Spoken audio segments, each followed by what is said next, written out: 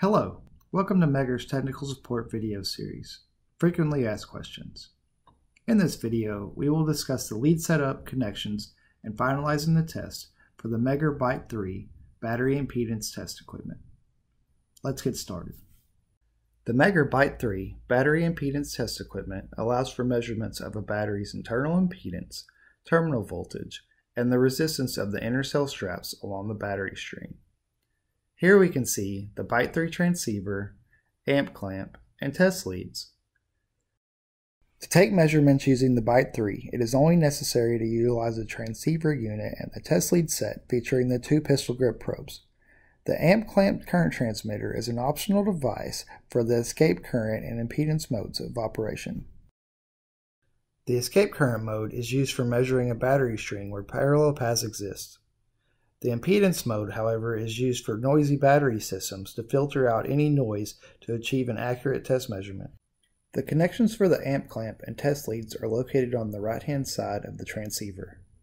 If you are using the optional amp clamp, you will connect it to the J2 connector labeled CT. The larger J1 connector is where you will insert the plug for the BITE3 test lead set. If you were going to use the optional amp clamp, it would be applied to the battery string by placing it around one of the inner cell strap connections of the string. In this case, it will be applied to the string between cells 3 and 4. This is only necessary for the escape current and impedance modes of operation. Now press the on-off button to power up the instrument.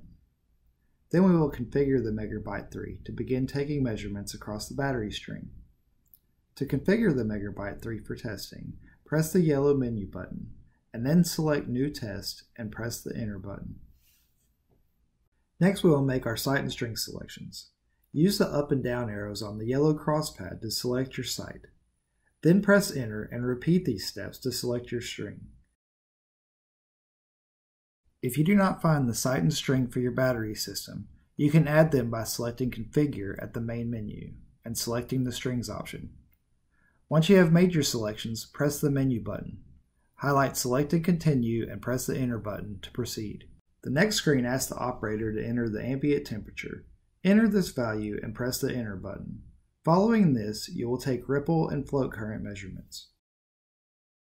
The red test probe will be applied to the positive battery post, and the other black pistol grip probe will be applied to the negative post of the same battery to measure both cell impedance and cell voltage.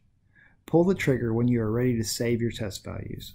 To test the strap resistance between two battery cells, move the positive test probe to the positive terminal of the following battery in the string.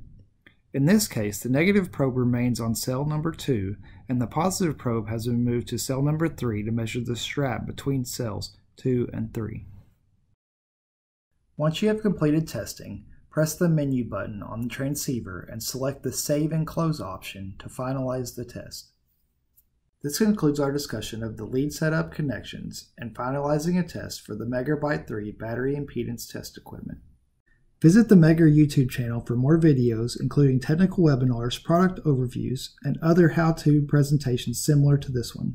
Contact us for questions or more information about this topic, or for any support you may need for your electrical testing.